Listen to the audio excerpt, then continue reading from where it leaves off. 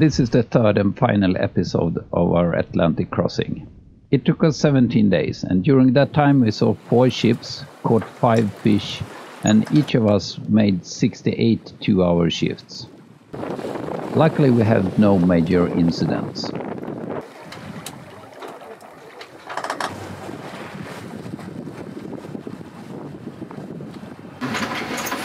This happened last night when we took the Janniker down.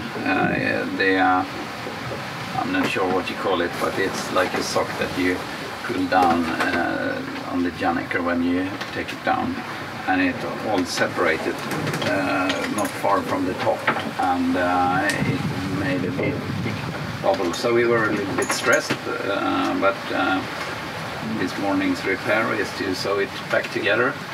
And it's not that hard work. It's not. Lina is steering the boat nice and stable, and I have my old sewing machine here, so this will work soon. I hope we can put the Janniker up again.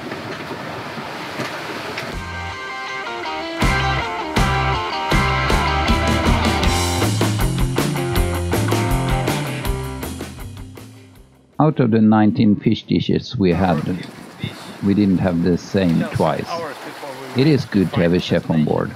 My favorite was sushi and sashimi, but the fish burgers weren't bad either. We all liked the grilled barracuda. I'm not sure if it was the delicious taste or if it was the extra good since it was the first night on anchor.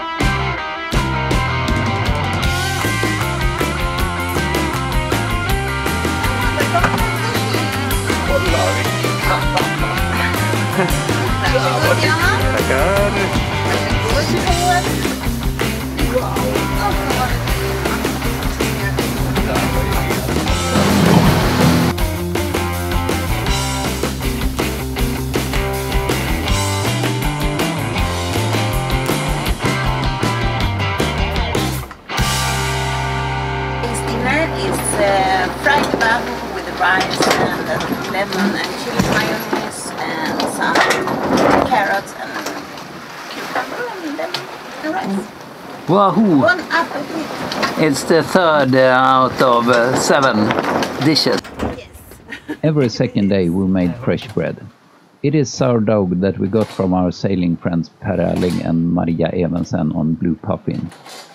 This sourdough started in Antarctica 2014 and been around the world since then.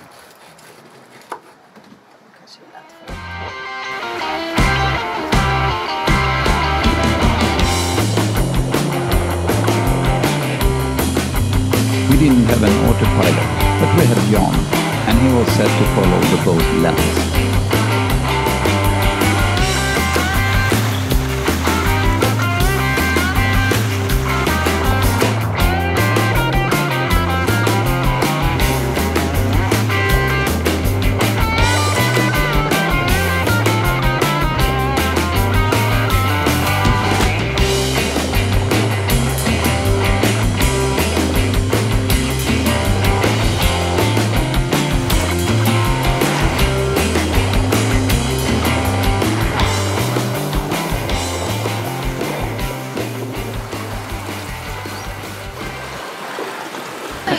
Land i sikte. So now we see the first island. What's the name of it? Cancun? Huancan. Do I think it is? But it's hard to pronounce it. It's an island south of St. Vincent. We decided to go there to check in because it's closer to Tobago Keys, where it's fantastic snorkeling and beaches and palm trees. And lots of turtles! So we go there and check in and get some fresh food, and then we go to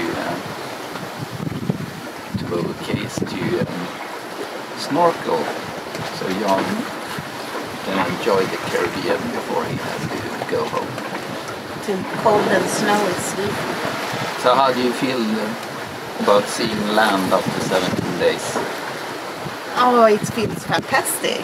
I didn't know that it was going to be such a strong feeling. It was nice. What feelings do you feel? Happiness. And you? Yeah, it's really strong for me as well, because it is. I mean, it's nothing unique that we've done. It's if you look in general, it's easy to find and easy to sail,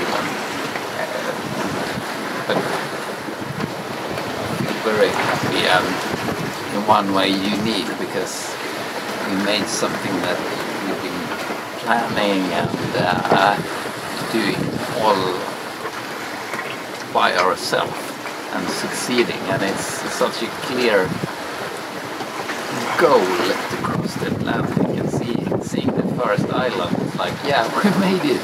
Yeah. And the feeling is like in the whole body. It's exactly. nice. I also in my whole body. Yeah, but it's like finally we're here. And it's not very often I get this feeling when it's such a clear goal that you reach.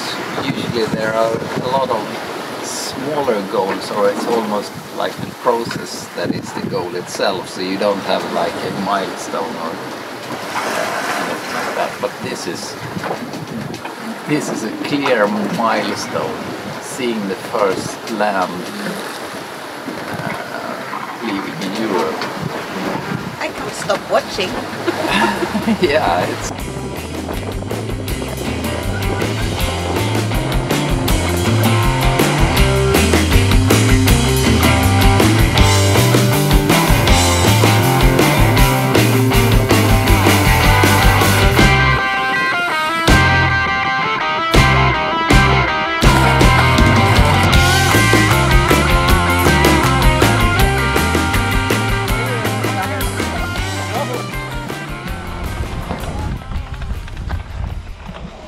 Join us next week when we set our mind and boat into Caribbean mode. Don't forget to subscribe. It's free and it's good.